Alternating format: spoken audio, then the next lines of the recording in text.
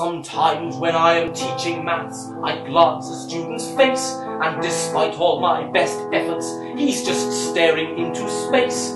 I wish I had a foolproof plan to keep the lad on track. Gone are the good old days when one could rouse him with a smack. What every teacher needs is an intriguing little hook to keep their kids' heads out the clouds and glued into a book. And here's a whiff of something new, a tantalizing rumor, a gift I'll pass from me to you. Some numbers have a sense of humor.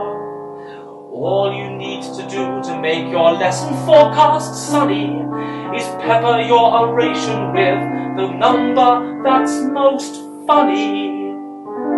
But which is the funniest number? Nobody can agree. Some people would say 42 and others 23. Which is the funniest number? Let's keep an open mind, ignoring those who claim the question isn't well defined. I started counting 1, 2, 3 to try and raise a smile, but if the answer's transcendental, that could take a while. I made a search online, but now I can't imagine why. Just found a smart-ass claim that it's the last digit of pi. Some think that 8 is funny, being 0 in a belt. Some struggle to suppress a smile when they're a straight flush dealt.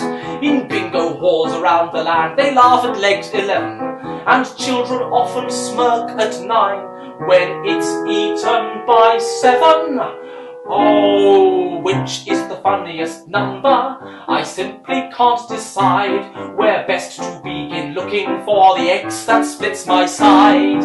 Which is the funniest number? I'll get there in the end, and cross my fingers that this hunt won't drive me round the bend.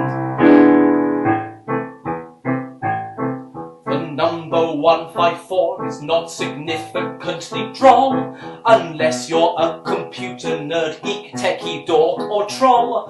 For if you first convert the digits to base 32, you'll roll about in stitches when the output says 4Q.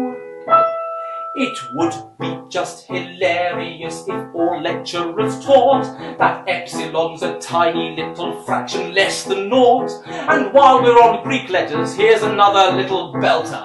I cannot get enough of Leopold Kronecker's delta.